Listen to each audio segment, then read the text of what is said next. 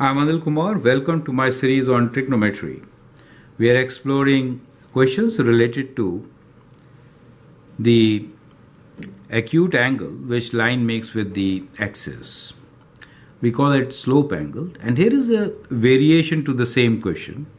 Now the question is, find the acute angle which the line 2x minus 3y equals to 6 makes with vertical y-axis. You can always pause the video, answer the question, and then look into my suggestions. Right?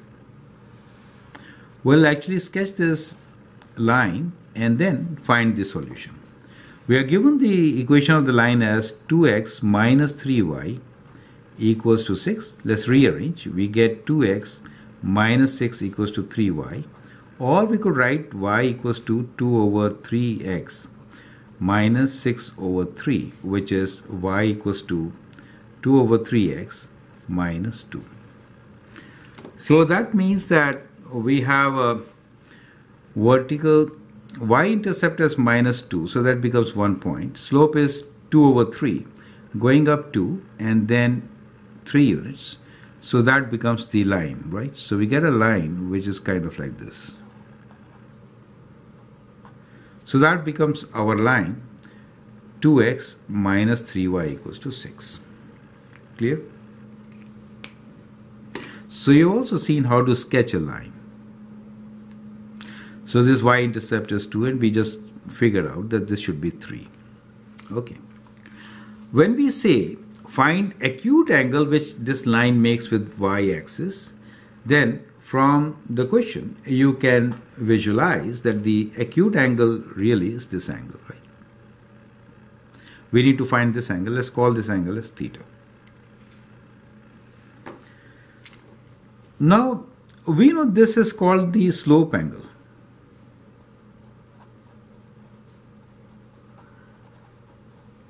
So we'll first find the slope angle and then find the angle theta. So let's call this slope angle as alpha, right? So in that case, we know tan of alpha is equal to the slope 2 over 3, which is the slope. So alpha is equals to tan inverse of 2 over 3. So let's use calculator, find this value. Shift tan inverse 2 divided by 3 equals to 33.69. So we get alpha equals to 33.69. So that is the angle. Let's write it to 33.7 degrees to one decimal place. Now you need to find theta. How do we find that? So clearly this is also equal to alpha, right? These two angles are equal. So this angle is also 33.7. Now since we have a right angle, we can always say theta is equals to 90 degrees minus 33.7.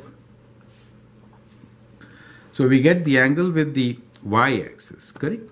So it's a complementary angle.